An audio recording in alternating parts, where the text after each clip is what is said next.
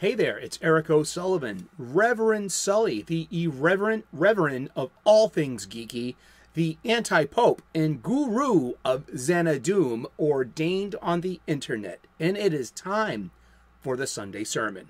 Sunday Sermon's a series I do, and I'm a spiritual guy. I'm an ordained minister of international faith, of all faiths, I guess, or no faiths. I'm a spiritual maverick. Are you like that too? Do you feel like a misfit and you just don't fit in a pew or a temple, or, just you're spiritually independent? I am. And I've got my own way. And I'm going to share this with you. This is a series I'm doing called The Old Notebook. These are passages I wrote literally over a decade ago. I was in a pretty, kind of a rough spot in my life. And I was introduced to the wisdom of the Bhagavad Gita, directly from Deepak Chopra and his audiobook, Sacred Verses, Healing Sounds, which offer a few of the chapters, the most important chapters, in his opinion. But it was a primer on the Gita. He would give us some verses and some elaboration and some history, etymology of words, beautiful stuff. The kind of thing I love. Such as this good cup of coffee. So pull up a cup of coffee and let's have the Sunday sermon. And so yes, this is the Old Notebook. I call this Season 2, and this is Part 2. My nose is itchy, and I'm not going to scratch my nose either. Yes, I swear. So, this was written, as I said, over a decade ago. I would read the Gita on the bus. And this is the Gita according to Gandhi. I would read a passage or two, and I would write down the chapter verse, the date, and my elaboration. So I want to see how far I've come in a decade to these ideals that I've been introduced to. And I gotta say, this sense of spirituality has improved my life. So let's get to it. We're going to start off with a passage I wrote in June 16th of 2011. And this is chapter 16, verse 24. And how are you doing today? Good to see you. Thank you so much for tuning in. I appreciate you. I am blessed and I am grateful that you're tuned in right now, having some spiritual moments with me. I mean, I suffer from the chronic lonelies, the chronic mopies, and the chronic angries. I have all my life, and I have found a solution to that. Therapy only went so far. Medication only went so far. What I needed were guiding principles, and that helped me develop purpose. Now, therapy has its place. Psychopharmacology definitely has its place. Yet, what I needed was a rudder for my ship, so I could help direct the vessel of my life.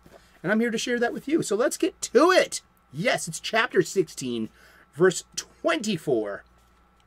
It's the last verse of chapter 16. So let's get to it.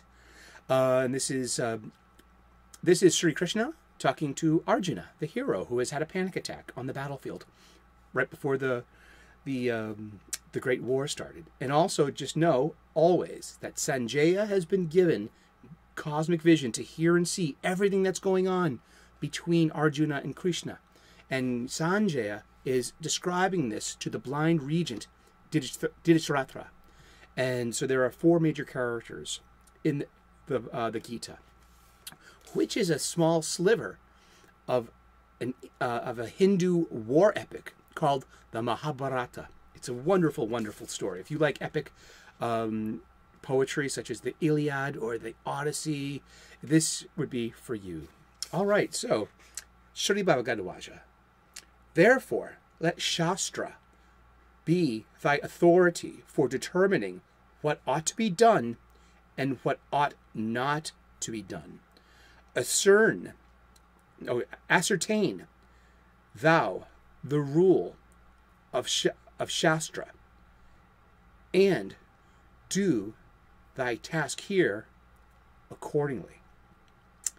What is Shastra? Shastra, and I'll read the blurb. And that had an old, that had a Band-Aid for a bookmark right there. Oh, gee, I found these little spot ones. Shastra is right conduct. It's capital R, capital C, as in proper conduct. They believed in a caste system, so your conduct was dependent on your caste. So it wouldn't be for a Brahman to take up a sword and join the fight. That would be the Shastra of a Kshatriya, the warrior class. So I say here, Shastra is right contact. The Gita is the rudder of my boat. Kriya Shakti is the name of the vessel. Choose rightly, all will be well. I wrote this over a decade ago, and that's true today. Kriya Shakti is Shakti is the feminine emanation of Atman. Shiva Shakti, the balance of man and woman, male and female, opposing things that are in opposition, that complement each other, that give dynamism and create life, create the cosmos. So Kriya Shakti is there are like I think 8 different Shaktis, Ishta Shakti, Yan Shakti, and this one's Kriya Shakti. And this was something that I really believed in, and I think that helped me. I used Kriya Shakti as a mantra, and it really helped me. Kriya Shakti literally means, may I spontaneously generate the right choice at the right time for any decision. Now, it might not be a choice that benefits yourself personally, yet, but if it benefits Dharma, then that is the Kriya Shakti, the right choice for the right moment. And it's an appeal to the divine, to the goddess. May you please direct me. May you please be the source of my choice making, because I refuse to be a bundle of preconditioned reflexes. I choose to be an infinite choice maker, not beset by conditionality, by this and that, by the other, by enemy, ally. I choose different. I choose God. I choose the God that dwells within me. I choose the God that dwells and the goddess that dwells within you. That's Kriya Shakti. And that mattered to me, and that helped me along the way. And it got me here, to wherever here is, another place on the road, but I'm still on the road. I haven't fallen prey to my shadows. I haven't fallen prey to my moodiness, my angriness, or my loneliness. I've only curated a better sense of this spirituality and curated a better sense of purpose now. And I can share this with you, and hopefully this benefits you. So if you suffer from these things as well, there is a way out. This is the ladder. Come with us. We're going upward. Onward and upward. Next verse is from June the 17th of 2011. It is chapter 17, verse 23. Let's get to it. Chapter 17, verse 23. This is Sri Krishna speaking to Arjuna. Shri Bhagavata. Om Tat Sat has been declared to be the threefold name of Brahman, and by that name were created of the old Brahmanas, the Vedas, and the sacrifice. And now Gandhi says, this is from Desai, page 361, Om Tat Sat is one composite formula of dedication to God. Om is an expression of being, capital B, subsisting everywhere at all times. Tat expresses the supreme, capital S, in its detachment, and Sat expresses truth and goodness and beauty. It's one of these, and there's also Tat Tavam Asi, which means this is that, I am that, you are that, all this is that, that's all there is. Tat Tavam Asi. These are magic words, like Shazam. Really, if for a Westerner, these are truly magic words, and they are transformative. So, Yeah, this one's really easy. It just says Om Sat Tat, or Tat Sat. Yeah, and yeah, that's a pretty short one today on that one. So let's skip ahead. We're going to June the 28th, 2001. We're going back to chapter 2 and verse 41. Chapter 2 is where my mantra, my daily mantra resides. And, oh, I would love to learn the whole thing. So it's the beginning of the story. We had the inciting incident of Arjuna's panic attack. Now in chapter 2, Krishna has slowed down time. They're basically in a bubble. And Krishna now, over the next 17 chapters, is going to reveal the essence of the Gita to Arjuna, to help give him purpose, and because without Arjuna, Krishna cannot win this war against the forces of ignorance defined and personified in the Kauravas. And that all will be lost, and that Dharma will fail. So Krishna, as we see further along in the Mahabharata, he's got a vested interest in wanting to win, and so he's literally not above or below a dirty trick to get to victory. And we'll see that along the way in the Mahabharata, but this is about the Gita. So we're going to focus on the Gita today. So this is verse 41 in chapter 2, Sri Bhagavad. The attitude in this manner, springing, as it does, from fixed resolve, is but one, O hero. But for those who have no fixed resolve in the attitudes are many-branched and unending. And I wrote down ekagrata in Sanskrit. In Japanese is nen, N-E-N. Well, that's a romanization, but it means focus, single-mindedness. Focus determines reality. Did I steal that from Star Wars? Your focus determines your reality. Is that something Qui-Gon said to Obi-Wan or in somewhere in episode 1? And yeah, your focus definitely determines your reality, and your mood, and your state of mental health and spiritual health and emotional health. So if you're focusing on the wrong things, what do you think is going to happen? If you're focusing on the right things, cui bono? Who benefits? Yeah, I offer no answers. I question and I seek. I have answers, but these answers fit this person. Your answers may differ slightly. And if they do, leave that in the comments. I would like to know. Let's do one more. And this is from page 58. And it's not a quote. It's not a verse. It's actually a quote from Gandhi, one of his musings about this. In page 58, Gandhi says it's in chapter 4, verse 11, which is, I'll read it real quick. In whatever way men or people resort to me, or this is Sri Krishna talking, capital M, in whatever way humans resort to me, even so do I render to them in every way, O Partha. The path people follow is mine. And so Gandhi says, one cannot do evil to others and expect good for oneself. And regarding his interpretation of 4:11 and how it applies to daily life.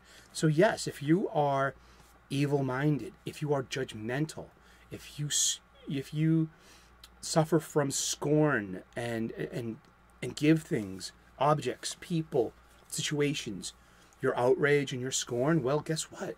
You become that outrage and scorn. And that's who you will become and who you are.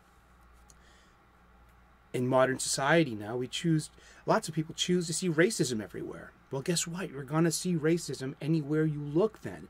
That's just the lens you have. You want to see patriarchy everywhere? You're going to. You want to see unfairness everywhere? You're going to. You want to see oppressors and oppressed everywhere? Guess what? You're going to. If you want to see people everywhere, You're going to. If you want to see God and Goddess in every living being, every inanimate object, you are going to. If you want to see grace, love, harmony, and purpose in yourself, you might start to see it in others, regardless of how cranky they are, if they're your enemy or your ally. And yeah, I mean, so I don't buy the modernity. I fall back on classical values. There's place for modernity, and there needs to be. I think that it needs to be a synthesis between the classic and the modern. I mean, there's a reason why new buildings fall down, but classic, old, ancient buildings are still up. You know, there was just, yeah, there's something to it. It's more than a metaphor. You know, and that's all I got to say for today. Thank you so much for tuning in. I am very blessed to have you here with me. This has been part 2 of season 2 of the Old Notebook, a spiritual guide. Please like and subscribe. We make spiritual content here. On work days, I like to do a gratitude list in the morning and share that with you. This gratitude list has the power to help me personally, and hopefully it can help you, because my day, I get ganged up on by the mopes, the angries, and the lonelies. I really do. And my gratitude list reminds me later on in the day to count my blessings, and it gives me purpose through my gratitude. This is a gift I received from other people, and hopefully I can pay it forward by giving it to you. The transformative power of gratitude. You know, don't doubt it. Try it for a while. You can make a list a week. I go for every day because that's just who I am. And that's the structure I think I deserve.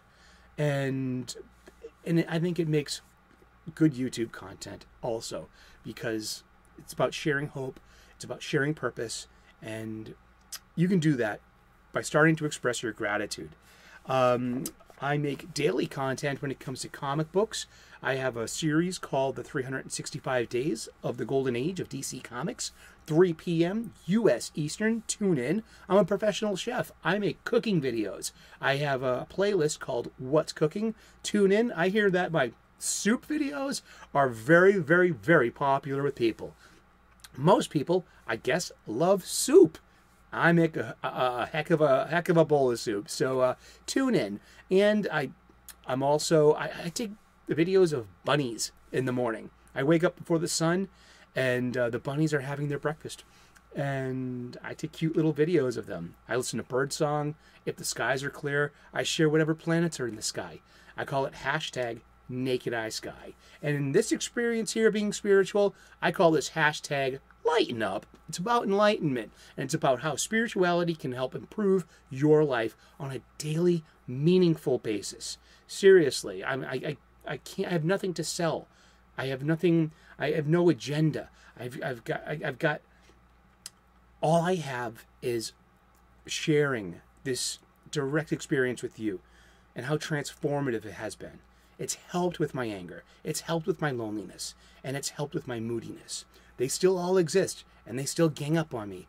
But you know what? With God's help, or the Goddess's help, and with my own help, I am helping myself.